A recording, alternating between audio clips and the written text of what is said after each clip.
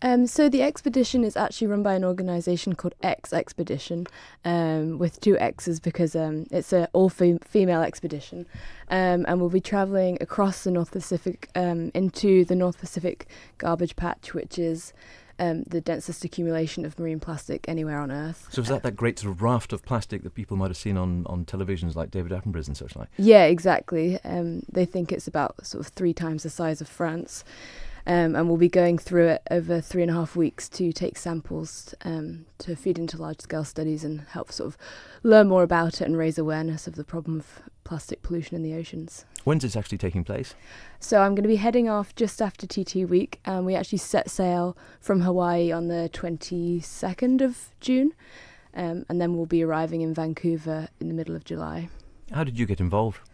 I found out about it from a friend at uni, and they'd just done a tour around Britain, and I had a look on the website and just thought it looked fantastic and sent off my CV and application, and there wasn't any expeditions at that point, but they got back to me about 2 months later and offered me an interview for the North Pacific expedition, which I obviously jumped at, and it's all gone from there really. And it is specifically an all-women expedition, is it?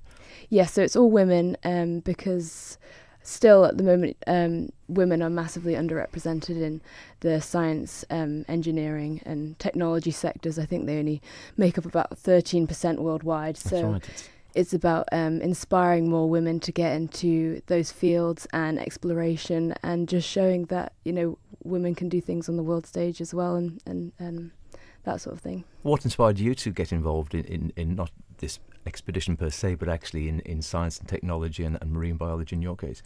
I've always been really, I've always loved the ocean, from a very early age. I sort of snorkeled and dived around the waters of the Isle of Man, and that really sort of inspired me to get into science. And I was never necessarily a very academic person, but as soon as I took the leap and went for ocean science, I realised that was exactly what I wanted. Once you found your passion, that was... Yeah, I when I went to uni the first 2 weeks, I was like, wow, yeah, this is what I want to do for the rest of my life. So I feel quite lucky in that respect.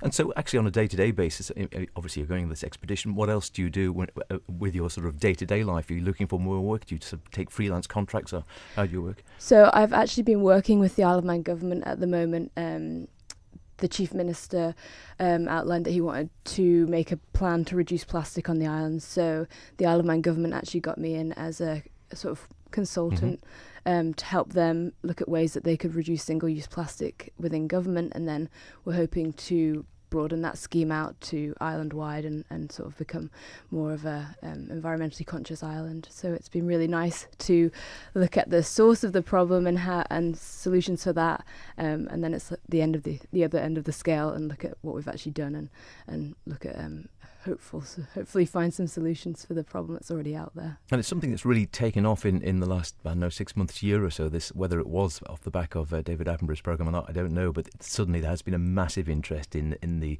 single-use plastics, and companies, firms, organisations left, right and centre seem to have taken it on board.